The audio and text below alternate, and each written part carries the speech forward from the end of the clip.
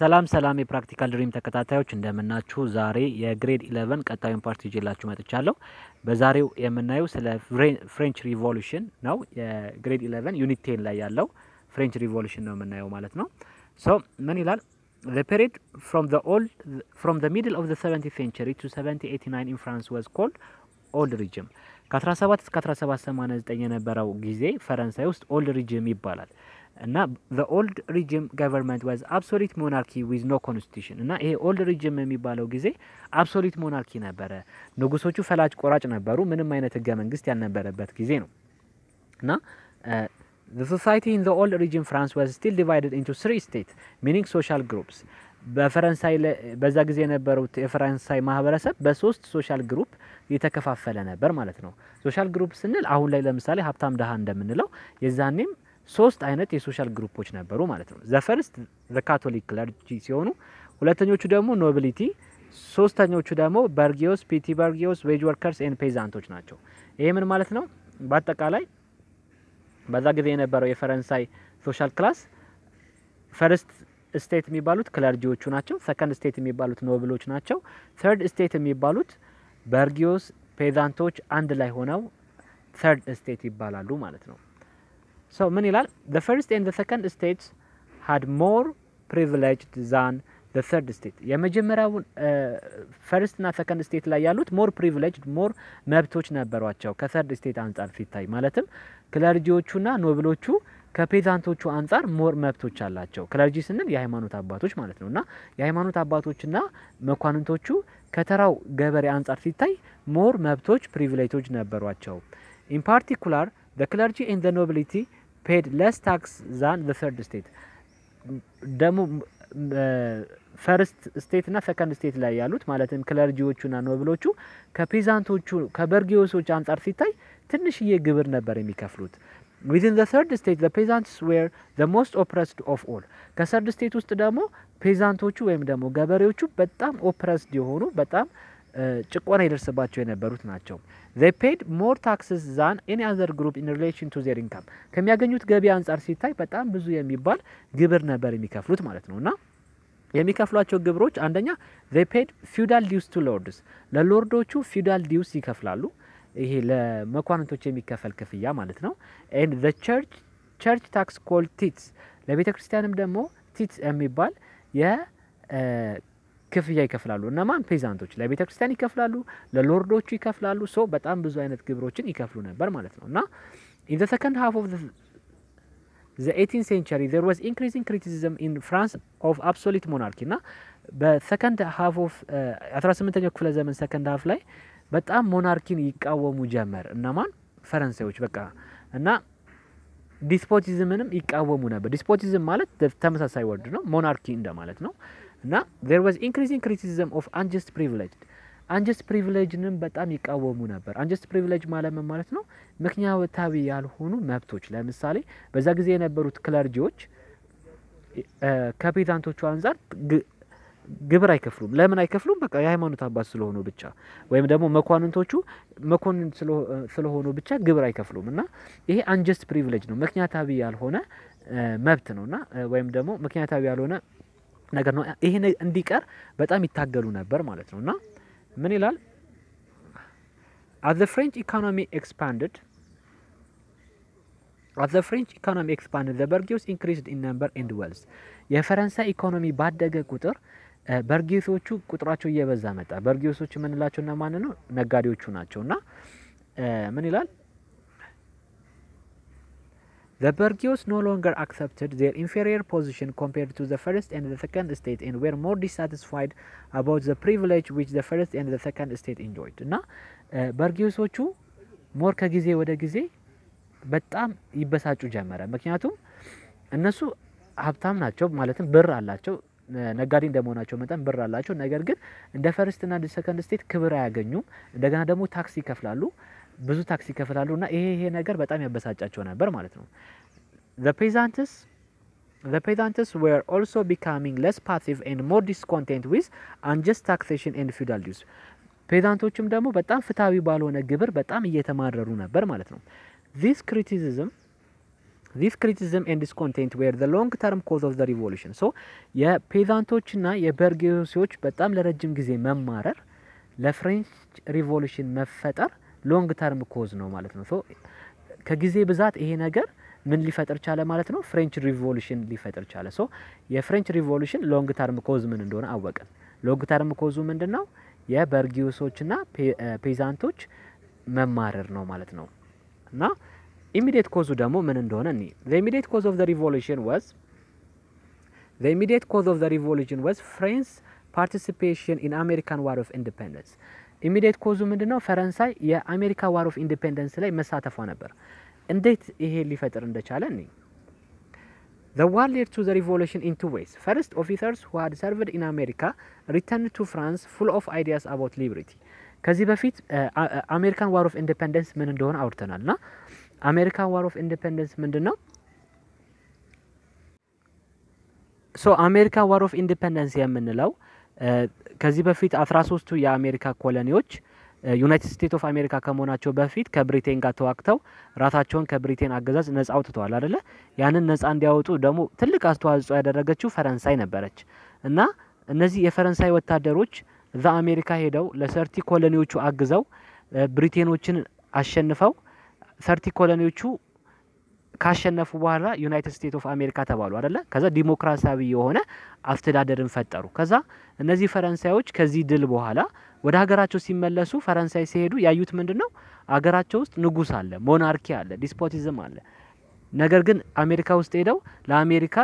ነጻነት ሲታገሉ ነበርና እንዴ እኛ ለሌላ ሀገር ነጻነት ታግለን ሀገራችን ውስጥ ግን ለምንድነው ስቲል በሞናርኪ በዲስፖቲዝም የምንኖረው የሚል ጥያቄ ያነሱ ጀመር ማለት ነውና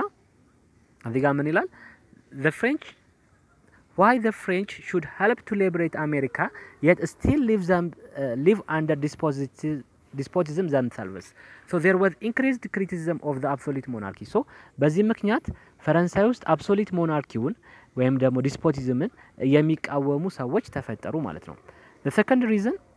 second was the war was very expensive and resulted in financial crisis for the government. ጦርነቱ ደግሞ በጣም ውድ ነበረ። በዚህ ምክንያት መንግስቱ በፋይናንሻል ክራይሲስ ውስጥ ገባ። ፈረንሳይ አሜሪካን ሪቮሉሽን ላይ ሄዳ ያደረገችው ጦርነት ለፈረንሳይ በጣም ውድ በመሆኑ ምክንያት የሀገሪቷ መንግስት ኢኮኖሚው በጣም ተዳክሞ ችግር ውስጥ ገባ ማለት ነው። ሶ የሀገሪቷ ኢኮኖሚ መዳከሙ እንደገና ደግሞ የፈረንሳይ ተዋክተው የመጡት ሰዎች ለምንድነው ሌላ ሀገር ሊበሪቲ አይተን መተን እዚህ በሞናርኪ የምንኖረው ብለው በማመጻቸው ምክንያት ፍሬንች ሪቮሉሽን ኢሚዲየት ኮዙ ይሄ ነው ማለት ነው። ሶ ቀጣይ ምን ይላል?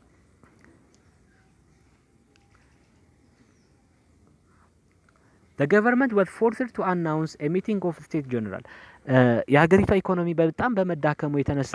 የፍሬንች ገቨርንመንት ምን አደረገ? ስቴት ጀነራልን ጠራ። ስቴት ጀነራል ማለት ከሶስቱ ስቴቶች ከሶስቱም ሶሻል ክላሶች ወይም ከኖብሎችም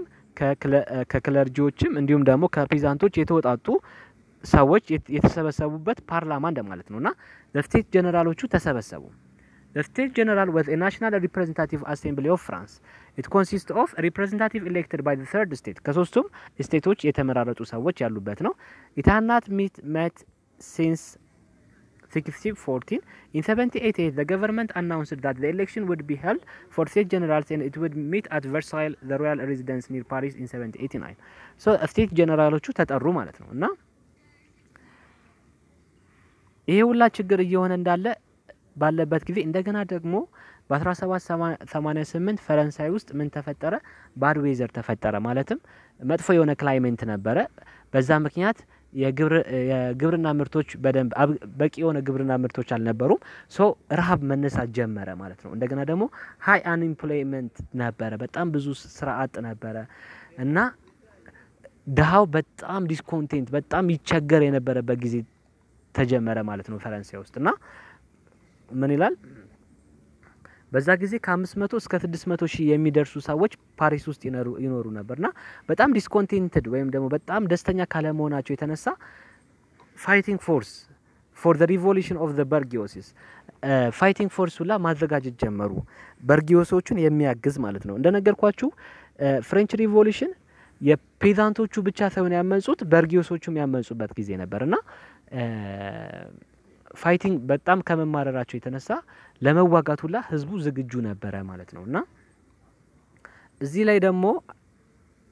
added to all of this King Louis XVI was a weak and incompetent and his wife Marie Antoinette was very unpopular and criticized for her extravagant spending. She was disliked too because she was a foreigner Austrian princess. እና ምንድነው ከዚህም በተጨማሪ ደግሞ የዛን ጊዜ የነበረው ንጉስ ኪንግ ሉዊስ 16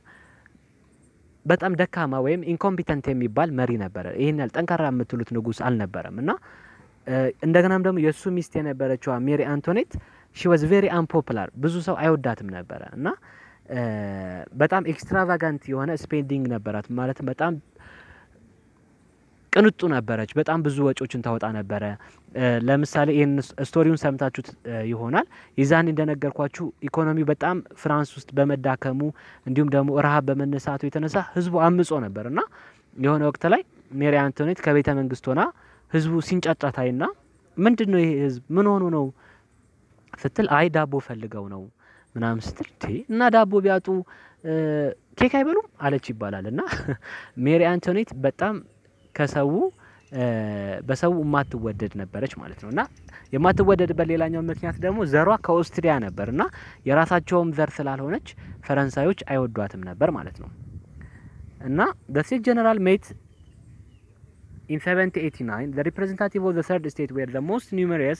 On July 17 the third estate passed a resolution that declared that since they represented 96% of the French people they alone were competent to make a constitution እና third estate-ዎቹ ስቴት ጀነራሉ ተሰበሰበ ምን እንደተፈጠረ ልንገራችሁ ስቴት ጀነራሎቹ ተሰበሰቡና ስቴት ጀነራል ማለት ከሶስቱም ስቴቶች ከሶስቱም የሶሻል ክላስ የተወጣጣ ሰው ያለበት ነው ብያችኋለሁ ከኖብሎቹም ከክለርጂዎቹም እንዲሁም ከፔዛንቶቹ ሰው ተሰበሰቡና የተለያየ ጉዳይ ላይ መወያየት ጀመሩ ሲወያዩ ምንድነው የተደረገው እያንዳንዱ ስቴት አንድ የምርጫ ፓወር አለው ማለትም አንድ ነገር ላይ ለመወሰን ኖብሎቹ አንድ የምርጫ እድል አላቸው አንድ ቮቲንግ ፓወር አላቸው ክለርጂዎቹም አንድ ቮቲንግ ፓወር አላቸው እንዲሁም ደግሞ ፔዛንቶቹም አንድ ቮቲንግ ፓወር አላቸው ማለትም ከሶስት ነው ማለት ነው ለምሳሌ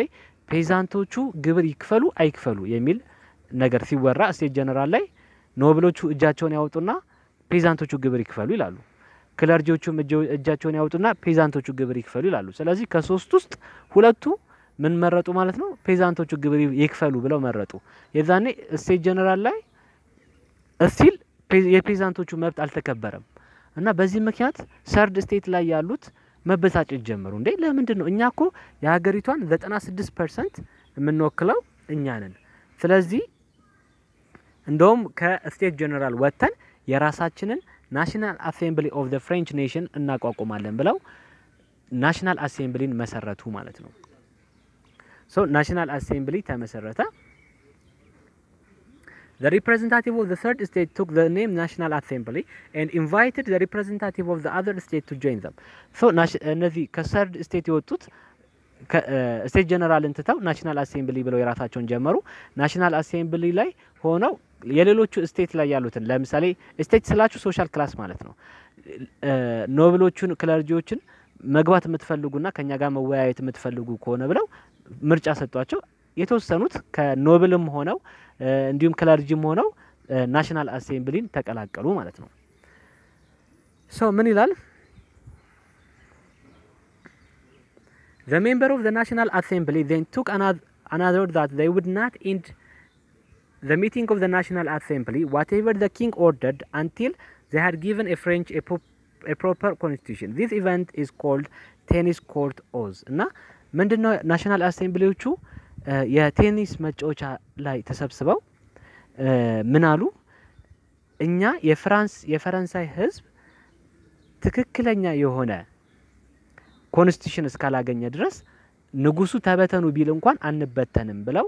ቃል ኪዳን ገቡ ይሄ ቃል ኪዳን ምን ይባላል ቴኒስ ኮርት ኦዝ ይባላል ቴኒስ ኮርት ኦዝ የተባለበት ምክንያት የተሰበሰቡት የቴኒስ መጫወቻ አካባቢ ላይ ስለነበረ የቴኒስ ኮርት ኦዝ ተባለና ዋና አላማው ግን ምንድነው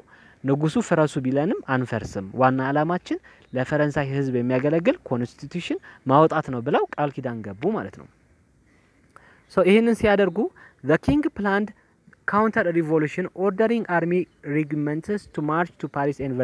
Versailles እና ንጉሱ ምን አደረገ ይሄንን ናሽናል አሴምብሊ ሊያፈርሳቸው ሞከረ ነገር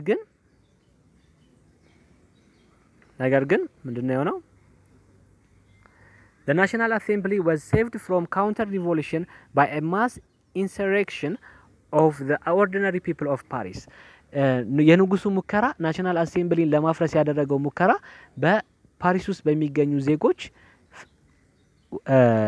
አልተሳካለትም ማለት ነውና ምን ይላል on 14 July 1789 the people captured Bastille እንደውም ናሽናል አሴምብሊን ሊያፈርስ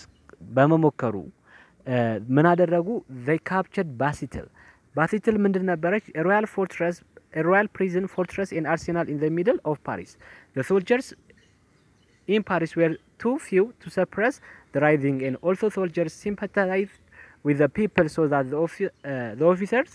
dare not to order them to fire on the crowds so ምንድነው የሆነው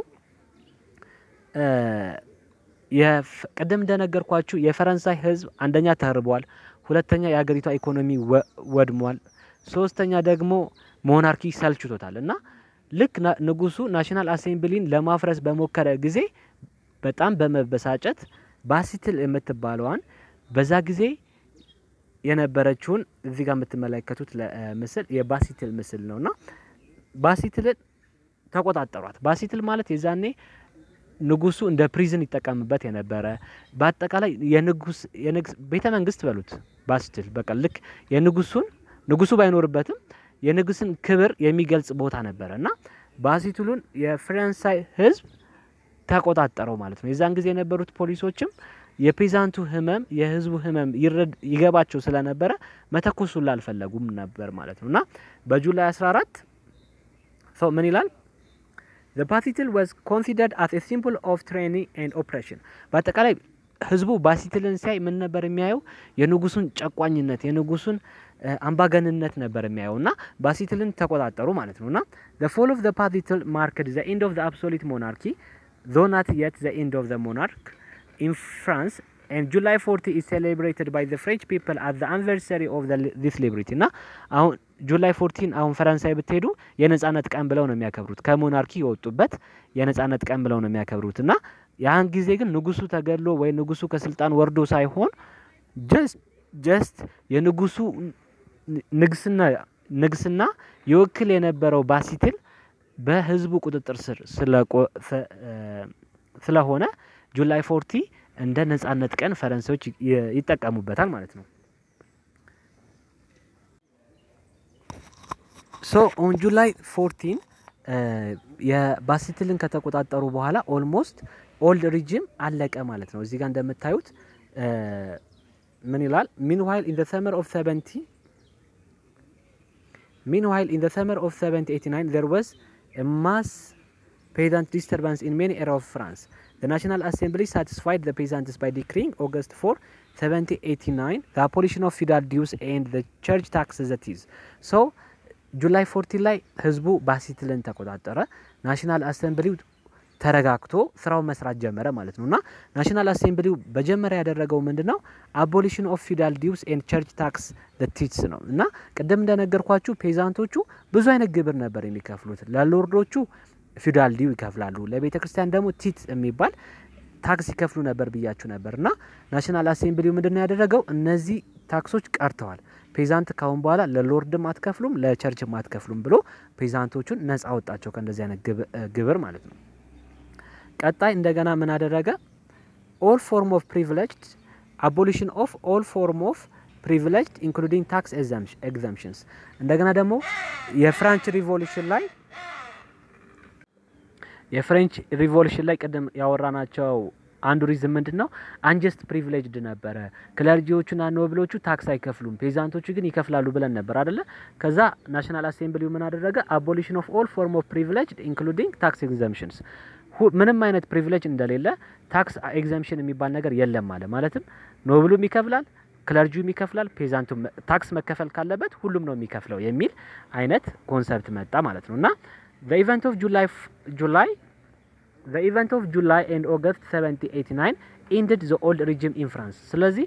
በ1789 old regime አለቀ ማለት ነው ከዚህ በፊት እንደውም ትዝ ካላችሁ ኦልድ ሪጅም ከመቼ እስከ መቼ ነው ብለን ያወራነው ከ17 እስከ 1789 ብለን ነበር ያወራነው ሶ ናሽናል አሴምብሊ እነዚህን ህጎች ሲያወጣ ኦልድ ሪጅም አበቃ ማለት ነው ሶ ምን ይላል ቀጣይ በኦገስት እሺ በኦገስት 26 1789 ዲክላሬሽን ኦፍ ራይትስ ኦፍ ማን ኤንድ ሲቲዝን የሚል ዶክመንት ደግሞ እንደገና ናሽናል አሴምብሊው አወጣ ይሄ ዶክመንት ምንድነው የሚለው the declaration said that all political authority comes from the people and that laws and taxation must be approved by the elected representative assembly of the nation all members of the nations are equal in rights and duties ሁሉም የሀገሪቷ ዜጎች በመብት እና በግዴታ እኩል እንደሆኑ እንዲሁም ደግሞ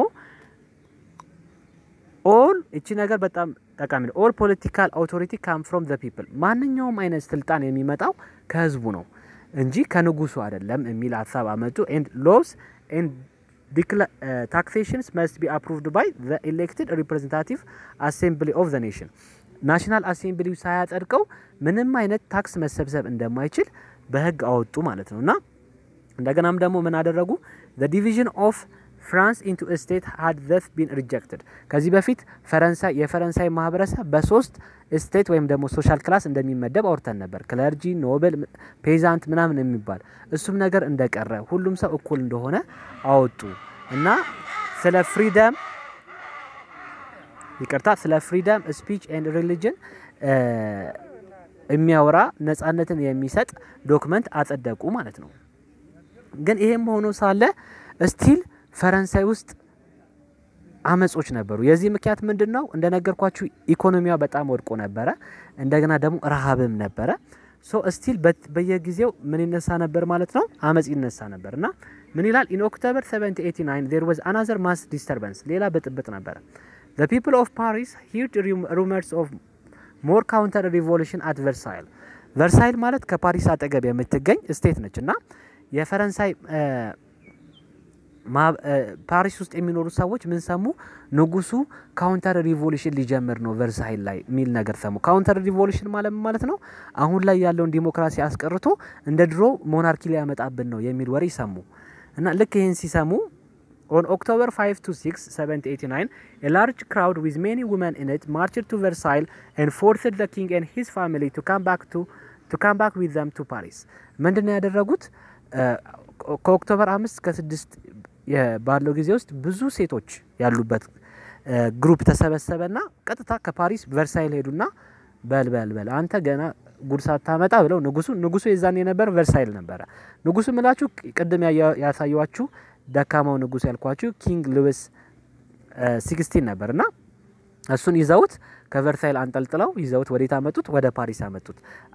ከነሱ ጋር አብሮ ማን መጣ ናሽናል አሴምብሊው መጣ ማለት ነው ናሽናል አሴምብሊው ይሰበሰብ የነበረው ቨርሳይል ላይ ነበር ከዛ በኋላ አብሯቸው ናሽናል አሴምብሊውም ፓሪስ ላይ መሰብሰብ ጀመረ ማለት ነው so the French revolution was a bourgeois revolution መጻፋችን ምን ይላል the French revolution was a bourgeois revolution በሚያሳዝን ሁኔታ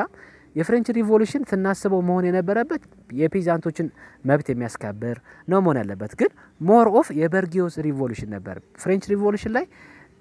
የተሳካው ከፔዛንቶቹ ይልቅ የበርጊዮሶቹ ፍላጎት ነው የተሳካው በርጊዮሶች ማለት ነጋዴዎች እንደሆኑና እነሱም ሰርድ ስቴት ውስጥ እንደነበሩ አውርተናል እና ምን ይላል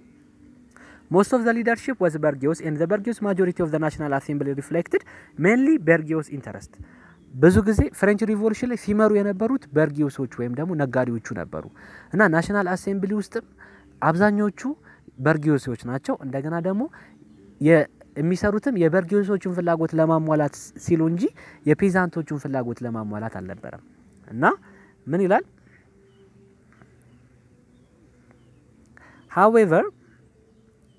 however some of what it did also benefited the people as a whole ያው ናሽናል አሴምብሊው አብዛኛውን ጊዜ የሚሰራው የበርጊዮሶችን ፍላጎት ለማሳካት ቢሆንም ያው ያደረጋቸው አንዳንድ ነገሮች ግን ፔዛንቶቹንም ጠቅሟቸዋል ማለት ነውና the national assembly ended government of province by royal officials and replaced this by the government at different levels by elected councils ድሮ በንጉሱ ይመሩ የነበሩትን ንጉሱ በመረጣቸው ሰዎች ይመሩ የነበሩትን በኤሌክትድ ካውንስልስ ተኳቸው ኤሌክትድ ካውንስልስ ማለት ናሽናል አሴምብሊው በመረጠው ሰው እንዲመሩ ተደረገ ማለት ነው ቀጣይ ናሽናል አሴምብሊው ምንድነው ያደረገው ናሽናል አሴምብሊው ምንድነው ያደረገው to cope with the financial crisis the national assembly nationalized all the land belonging to the catholic church እና እንደነገርኳችሁ ፈረንሳይ በጣም ትልቅ የኢኮኖሚ ክራይሲስ ውስጥ ስለነበረች ይሄንን የኢኮኖሚ ክራይሲስ ኮፕ ለማድረግ ወይም ደግሞ ለማለፍ ምን አደረገ ናሽናል አሴምብሊው it nationalized all land belonging to the catholic church የካቶሊክ ቸርች የነበሩት መሬቶች እንዳለ ወረሰ ማን ናሽናል አሴምብሊው this land was then sold it was a member of the burghers some nobles and some rich peasants who had the financial capacity to buy the land ከዛ ይሄንን መሬት ከካቶሊክ ቸርች ከወሰደ በኋላ ናሽናል አሴምብሊው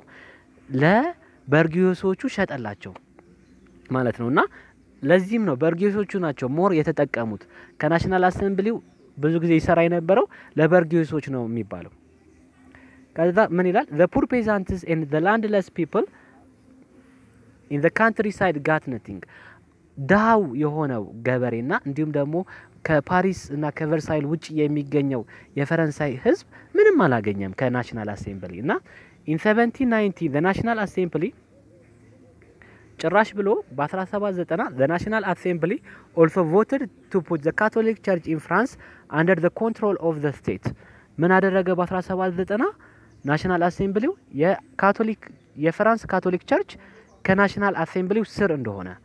በእነሱ ቁጥጥር ስር እንደሆነ አወጀ ማለት ነውና this measure ይላል the measure was not accepted by pope in Rome and many catholic clergy in France ይሄ ነገር ደግሞ የሃይማኖት አባቶችን አስቆጣ ለምንድነው እኛ በናሽናል አሴምብሊው ስር የምንሆነው የሚል ጥያቄ አስነሳ ማለት ነው this led to a quarrel between the revolutionists and the church ይሄ በቤተ ክርስቲያኗና ናሽናል አሴምብሊን በሚመሩት ሰዎች መካከል quarrel ወይም ደግሞ ጭቅጭቅን አስነሳ as a result the counter revolution forced in France support for the first time በዚህ ምክንያት ካውንተር ሪቮሉሽን ተጀመረ ካውንተር ሪቮሉሽን ማለት ነው ናሽናል አሴምብሊዎችን የሚቃወሙ ሰዎች ተነሱ ማለት ነው the situation was acute especially in rural areas where the influence of the church was strong በተለይ ደግሞ ወደ ገጠራማ አካባቢ ላይ የቤተ ክርስቲያን አስተዋጽኦ ተጽዕኖ በጣም ይታወቃል እንኳን ፈረንሳይ ኢትዮጵያ ውስጥ እንኳን ከተማ ይልቅ ወደ ገጠር ያሉት ሞር በሃይማኖት በጣም ጠንከር ያሉ ናቸውና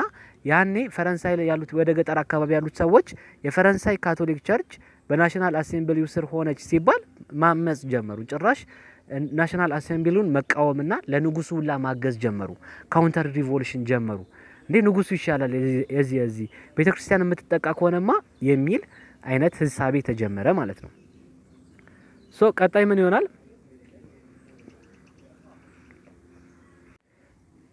ሶ እንደነገርኳችሁ ምንድነው የሆነው ናሽናል አሴምብሊው የካቶሊክ ቸርችን መሬት ተቆጣጣረ ከዛም ብሎ ደግሞ ይባስ ብሎ ናሽናል አሴምብሊ ምን አደረገ የካቶሊክ ቸርች ራሷ በናሽናል አሴምብሊ ስር ነች ብሎ አወጀ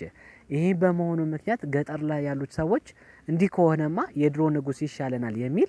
አዋጅ አወጁ ማለት ነው ይሄ ሁላ ሲሆን ማይዘወይ ናሽናል አሴምብሊው ይሄን ሁላ ህግ ሲያወጣ ኪንግ ሉዊስ እዛው ቁጭ ብሎ ነበርና ነበረ ቤተ መንግስት ውስጥ ምንም ስልጣን ባይኖረው ዝም ብሎ ቁጭ ብሎ ነበርና ይሄ በቤተ ክርስቲያንና በቸርችና በሪቮሉሽነሮቹ መካከል የነበረው ግጭት ለኪንግ ሉዊስ እድል ፈጠረለት ምን ፈጠረለት ገጠራማ አካባቢ በሆኑ ፍራንሶች ላይ አመጽ ተነሳ አመጹ ምንድነው ካውንተር ሪቮሉሽን ነው እነዚህን ናሽናል አሴምብሊን በማውደም ንጉሱን እንመልስ የሚል ካውንተር ሪቮሉሽን ተጀመረና ይሄ ለንጉሱ ምን ፈጠረለት እድል ፈጠረለት ማለት ነው ሶ ንጉሱ ምን አደረገ In June 79, the king and his family fled from the Paris to join the counter-revolution who had already left France. ስለዚህ ምን አደረጉ ንጉሱና ሚስቱ ሜሪ አንቶኔት እንዲሁም አጋሮቻቸው ሆነው ቀስ ብለው ከፈረንሳይ አምልጠው ወጣው ምን ለማድረግ አሰቡ ካውንተር ሪቮሉሽኑን አብረው ተቀላቅለው ከዛ ወደ ፓሪስ መጥተው ናሽናል አሴምብሊውን አጥፍተው ንጉሳዊ አገዛዙን ለመመለስ አሰቡ ከዛ ይሄንን በማሰባቸው ምክንያት ምን አደረጉ ሜሪ አንቶኔትና ንጉሱ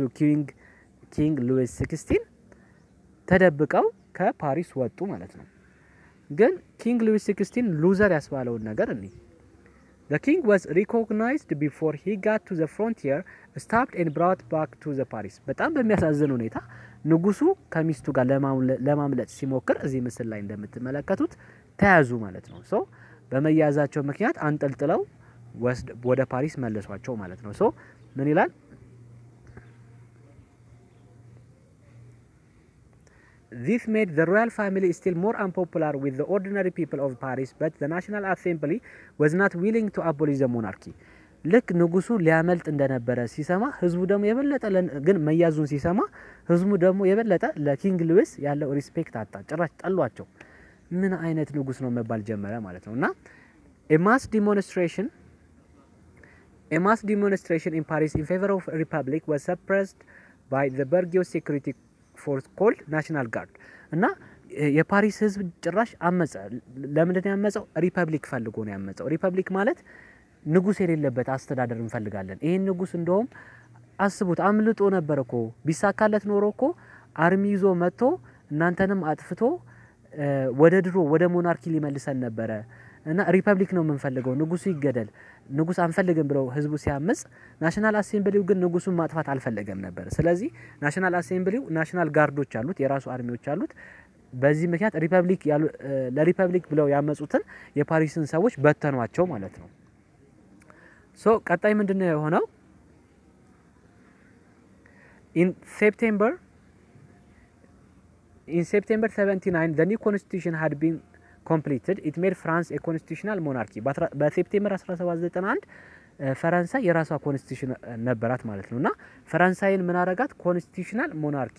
ኮንስቲቱሽን ያላት ግን ንጉስም ያላት ሀገር ሆነች ማለት ነው ሶ ይሄ ምን ተባለ ኮንስቲቱሽናል ሞናርኪ ይባላል ማለት ነው ሶ ምንድነው የሆነው ልክ ፍራንስ የኮንስቲቱሽናል ሞናርኪ ከሆነች በኋላ መጻፋችሁ ምንድነው የሚለው However, the Constitution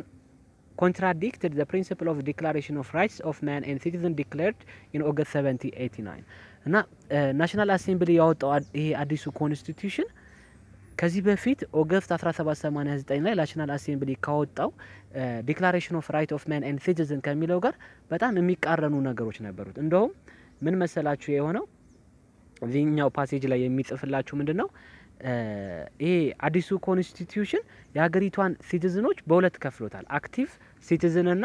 ፓሲቭ ሲቲዝን የሚባሉት አክቲቭ ሲቲዝን የሚባሉት ፕሮፐርቲ ያላቸው ሰዎች ናቸውና ይሄ አዲሱ ኮንስቲቱሽን መብት የሚሰጠው ለአክቲቭ ሲቲዝኖች ብቻ ነው ፕሮፐርቲ ላላቸው ሰዎች ብቻ ነው ይሄም ለምን እንደሆነ መገመት ትችላላችሁ ከዚህ በፊት እንደነገርኳችሁ ናሽናል አሴምብሊ ውስጥ አብዛኞቹ የተሰበሰቡት በርጊዮሶች ናቸው ነጋዴዎች ናቸው ስለዚህ ለደሃ መብት መስጠት አይፈልጉም መስጠት የሚፈልጉት ለሀብታም ነው ንብረት ላለው ሰው ነውና ምን ይላል The National Assembly did not give political right to the poor because the bourgeois feared giving political rights would endanger the guarantee of private property. አያችሁ ናሽናል አሴምብሊ ውስጥ ያሉት በርጊዮሶች ለደሃ ወይም ለፑሩ ለፔዛንቱ መብት መስጠት አልፈለጉም ለምን if they give power for the peasant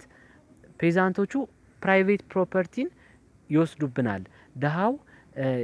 ንብረቶቻችን ላይ ይመጡብናል መብት ከሰጠናቸውማ የኛንም ንብረት መቃወም የኛንም ሀብታም መሆን መቃወም ይጀምራሉ ብሎ በማሰባቸው ምክንያት በአዲሱ ኮንስቲቱሽናቸው ላይ ለፑሩ ፓወር አልሰጡትም ማለት ነው ሶ ይሄ ብቻ ሳይሆን ይሄ ኮንስቲቱሽን women's denied all political right ሴቶች መብት አልነበራቸውም እንዲሁም ደግሞ በዚህ ኮንስቲቱሽን ላይ ስሌቨሪም እንደቀጠለ ነበር ስሌቨሪም አቦሊሽ አልተደረገም ማለት ነው ሶ The new constitution did not በዚህ ምክንያት the new constitution did not last long ምንም ያህል ጊዜ አልቆየም ማለት ነው France soon entered a war that made the revolution more extreme ፈረንሳይ ጭራሽ ጦርነት ውስጥ ገባች የምን ጦርነት የሚለውን እኔ the monarchy of the Europe disliked the revolution and wanted to crush it የዩሮፕ ሞናርኪዎች የፍሬንችን ሪቮሉሽን አልወደዱትም ለምን አልወደዱትም ብትሉ የዛን ጊዜ ኢንግላንድ የምትመራው በንጉስ ነው ኦስትሪያ የምትመራው በንጉስ ነው ፕሩሲያ የምትመራው በንጉስ ነው ሩሲያ የምትመራው በንጉስ ነው ፈረንሳይ ግን የምትመራው በምን ሆነ በናሽናል አሴምብሊ ጭራሽ ህዝቡ ምን ይያለ ያመጸ ነው ሪፐብሊክ ንጉስ አንፈልግም ንጉሱን አስወጡና ገደሉት የሚል አመጽ አለ ይሄንን ሌሎቹ ኢሮፓውያኖች የኢሮፒያን ንጉሶች በጣም ነው የፈሩት ምክንያቱም ነገ ፈረንሳይ ላይ የተጀመረ ነገር ነገ ወደ ኢንግላንድ ይመጣል ነገ ወደ ኦስትሪያ ይመጣልና ይሄ ነገር ስላልፈለጉት እንደምንም ብለን ፈረንሳይ ውስጥ ያለውን ሪቮሉሽን ማስቆም አለብን ብለው ተነሱ ማለት ነውና ምን ይላል The Legislative Assembly also believed that the revolution would spread revolution to the rest of the Europe ፈረንሳይ ውስጥ ያሉት ደግሞ ይሄን ሪቮሉሽኑን የሚመሩት ሰዎች ምን ብለው አሰቡ እኛ እኮ ይሄን ጦርነት ብናሸንፍ ፈረንሳይ አሸናፊ ብትሆን ከሌሎች አውሮፓዎች ጋር ተዋክታ ይሄ ንጉስነት ይቀርና የፈረንሳይ ሐሳቦች ይሄ ሞናርኪ የቀረበት አስተዳደር ሌሎች ሀገራቶችም ላይ ይጋባል የሚል ሐሳብ ነበራቸው ማለት ነውና as a result of this ምን ይላል as a result of this reason in 1792 war began between France on one side and Austria and Prussia on the other ስለዚህ ፈረንሳይ በአንድ በኩል ኦስትሪያና ፕሩሲያ በሌላ በኩል ሆነው በ1792 ጦርነት ጀመሩ ማለት ነው as the scope of the war spread France was at war against most European states in 1793 በ1793 ፍራንስ ብቻዋን ከአብዛኛው የዩሮፒያን ሀገራቶች ጋር እየተዋጋች ነበር ለምን አብዛኞቹ የዩሮፒያን ሀገራቶች የሚመሩት በመንድነው በንጉስ ነው እነዛ ንጉሶች ነገ ፈረንሳይ ላይ አሁን የተፈጠረው ነገር ወደኛ እንዳይመጣ ብለው ስላሰቡ ከፈረንሳይ ጋር ጦርነት ጀመሩ ማለት ነውና ፈረንሳይም ደግሞ የራሷን የሪቮሉሽን አይዲያ ለማስቀጠል ስትል ከነዚህ ሀገራቶች ጋር ጦርነት ማድረግ ጀመረች ማለት ነው እና ምን ይላል The Austro-Prussian army invaded eastern France. የአውስትሪያና የፕሩሲያን አርሚ ፈረንሳይን ወረረ. As the war went against France, the people of Paris believed that the royal family was ምን ይላል As the war went against France, the people of Paris believed that the royal family was secretly on the side of the enemy. A new rising broke out in Paris and overthrew the monarchy on August 10, 1792. እና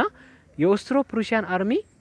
ጭራሽ የፈረንሳይን ኢስተርን ፓርት መቶ ወረረ በዚህ ጊዜ የፈረንሳይ ህዝብ ምን ብሎ ማሰብ ጀመረ ይሄ ንጉስ ነው ከውጪ ሰዎች ጋር እየተነጋገረ እኛን ወደ ድሮ ንጉሳዊ አገዛዝ ሊመልሰን ነው አሁን ያገኘነውን መብት ሊያሳጣን ነው ብሎ ስላሰቡ አመጹ ማለት ነው ኦገስት 10 1792 ላይ አመጸው they overthrew the monarchy ንጉስ ላይ አመጹ the people also rejected the constitution of 1792 ናሽናል አሴምብሊ አውጥቶት የነበረውን ለደሃ መብት የማይሰጠውን ኮንስቲቲዩሽን አንቀበልም ብለው ሰዎቹ አመጹ ማለት ነው thus the legislative assembly dissolved itself for new assembly called the convention ስለዚህ ናሽናል አሴምብሊው ፈረሰና አዲስ አሴምብሊ መጣ ምን የሚባል መጣ ኮንቬንሽን የሚባል አሴምብሊ መጣ ማለት ነው so